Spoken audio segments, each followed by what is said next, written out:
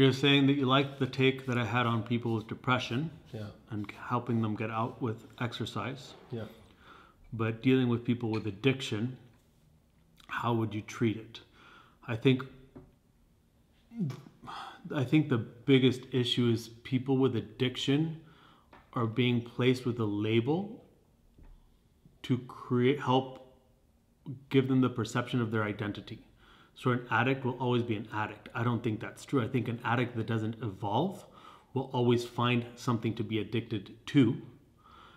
Now, is doing methamphetamine, is doing CrossFit better than doing methamphetamine? For sure. Like I've said this before, I saw a big pattern when I owned my CrossFit gym and just working with athletes throughout the world.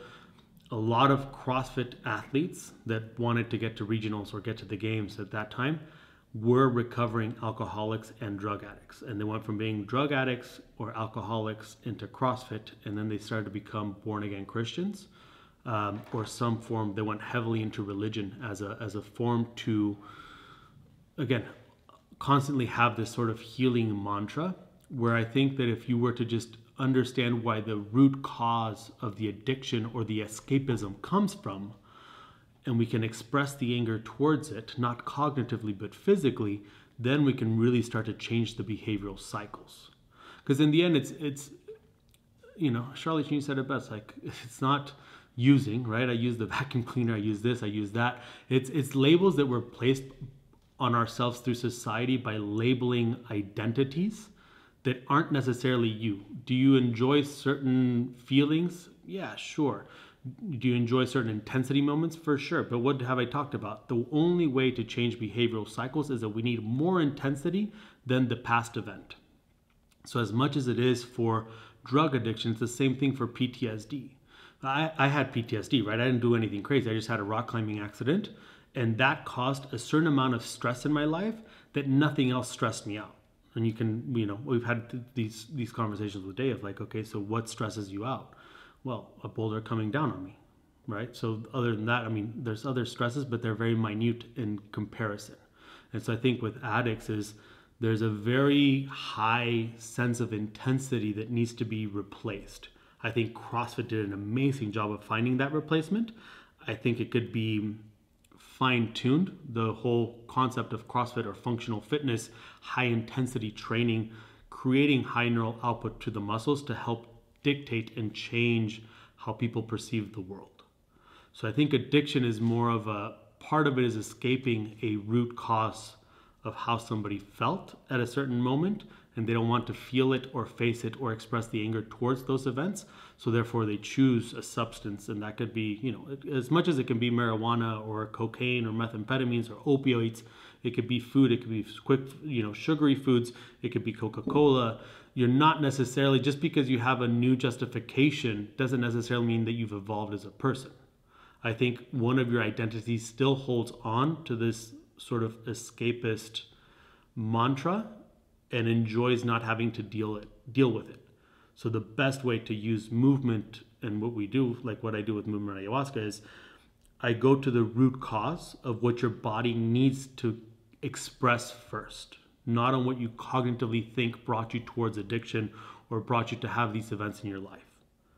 So I attack it from the body tells me what it needs to change first. I allow that part of the body to express itself, have high amounts of intensity, and start to change how it moves in this world, which changes the way that your brain will start to perceive the world and create reactions in the world. Right? So whenever something becomes overwhelming, you have a certain specific thing that you go to help sabotage and help you kind of escape or quit. And so we can create the right neural output of muscles, high enough intensity that is the same feeling that you felt when X, Y, and Z happened.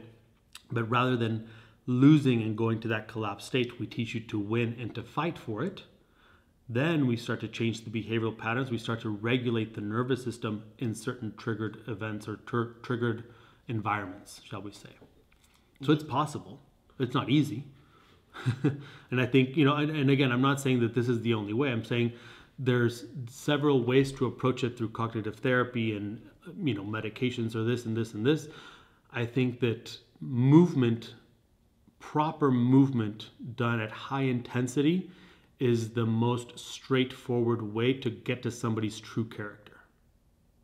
And I think you can see that when you've done a crazy hard workout that either frustrates you, infuriates you, creates rage, creates happiness, creates brotherly love, creates community, creates joy, creates sadness. We've all gone through it. When you do hard workouts, you have a certain emotional expression. Whether you're expressing it, how we think it should be expressed or not, you have a certain expression that happens every time. So if we learn to do training based on guidelines of how you want to be in this world or how you want to behave or perceive this world rather than for the mere fact of completing a certain objective, I think that we can change a whole lot more about your behavioral standards and, more importantly, your sabotaging of your behaviors, right? So whether that's addiction or falling into manic depressive moods or X, Y, and Z. That was a long rant. Does that make sense though? I'm gonna have to rewatch it. Something. But you kept mentioning root cause. Yeah. And finding root cause, especially what you do at Movement Ayahuasca. Yeah. But usually this is, I don't know, like a shit ton of therapy hours to get there. Yeah. So what makes you think that movement can, quote unquote, maybe even replace and even quicken this process? Because as I understand, movement ayahuasca is 4 days. Yeah, but it's the start of the process.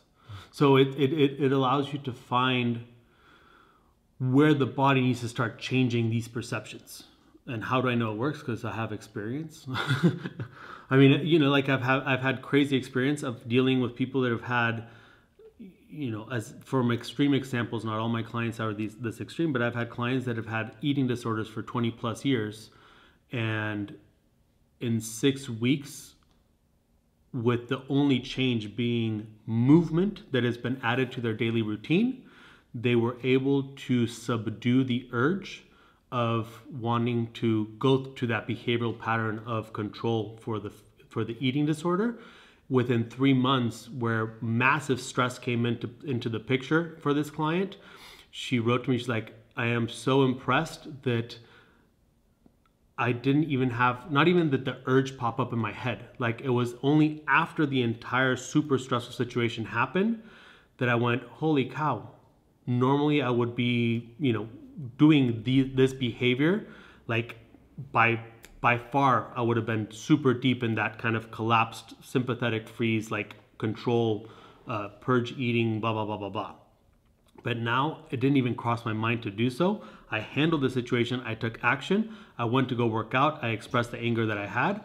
And then only after I finished, I was like, holy cow. If this was me, 4 months ago, it would have been a completely different situation. I would have been doing, these types of behaviors within the food control system, right? Their disorder. So I think that it's hard for people to understand because a lot of people have been training all their lives and they've forgotten to be so intuitive about how they train. So they choose to go for information, not knowledge. So what you used to train, and you train for feel, and that's how you would start to learn how to move better within an exercise. Now you're using an external factor of your coach or your personal trainer or the program that you bought online or your ChatGPT workout that got written up for you to give you the results. It's a passive way of training. Does that make sense? So the root cause is not dictated by what you cognitively think you need to work on. The root cause is dictated by where within your inner child, right? Where within your, from birth or potentially, past, like what is it, generational trauma? Like what is the one thing that needs to change? What do you need to change the prediction on? Because the body works in observing, creating a prediction and living out that prediction. So by changing how the body observes the world, you change how you predict your experiences are going to go. That's how you do it. So movement ayahuasca is of course a starting point because nothing in life is linear. All we're doing is we're giving you, this is what you need to work on first. And not everybody has it, because I've had people that show up and I can tell that they're there to have me heal them. And that's not the point. I'm here to give you the tools to heal yourself and to make the changes if you want to. And then after that, it's like, okay, so we did all of this intense work in 4 days, which is a whole lot of just regulating the nervous system, part of the phylogenetic hierarchy, right? I'm just going through these states and I'm forcing you to go through these states through physical hardship. And then afterwards, it's okay, so now we're going to start to find the rhythms, of, do you sabotage yourself, or do you go into these depressions or into these panic attacks every 3 days, every 6 weeks, every 3 months, whatever it may be? We find these cycles, and then I allow you to create an auto-regulation system where now you have, since you have interoception, now you have proprioception of when these cycles are happening. Now you understand when you start to go downhill. So that's the beauty of it, is if you can tell, then you can choose to make a change out of it, or you can choose to stay on autopilot, which, listen, we're humans. I still get on some autopilot modes where I'm like, dude, what the hell? Like, that's why I don't play Fortnite, because I start playing Fortnite, and before you know it, I'm waking up in the morning to go play Fortnite before I go with the kids. I'm like, I don't need that in my life. It's like, or buying ice cream. Like, you saw me buy ice cream. Like, I had a couple, and then I finished the whole pint, but I haven't touched the other one, because I'm like, that's like, I'll go straight into it. And then I'll start buying, every time I go to the store, I'll buy a pint of ice cream and start eating it on autopilot. So now I can catch myself, and I can enjoy the pint when I want to, and then I'm done. Right? So like it's all about auto-regulation, but the body, I hate saying the body keeps the score because of the book, but the body allows you to have the most amount of change in how you perceive things, because you are changing not the information, but the experiences that you want to have.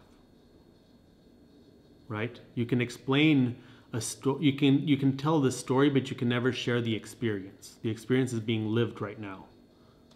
If we can change how you want to feel experiences, the story changes automatically. I just came up with that one.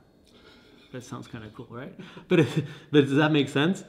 I mean, you could give 3 people the same story, and what could be a horror movie, one could be an adventure, and one could be a romantic comedy.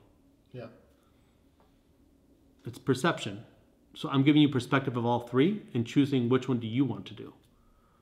Where does the body want to go? Does it want to stay stuck in its current behavioral cycle, or does it want to have a change?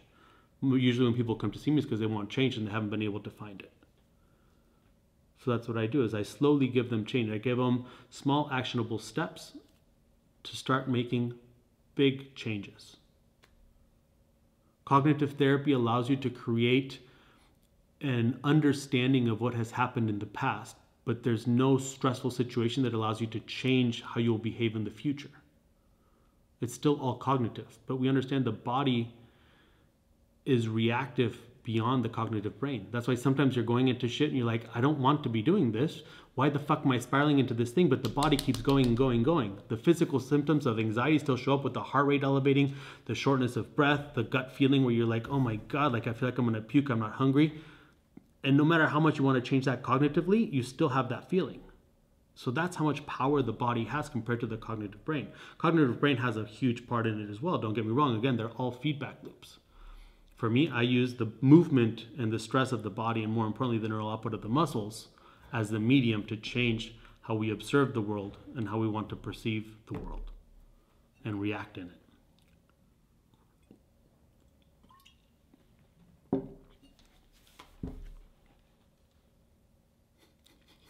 Yes, Machu. Where do we go from here? Cooking. We need to go make the stew. That was good.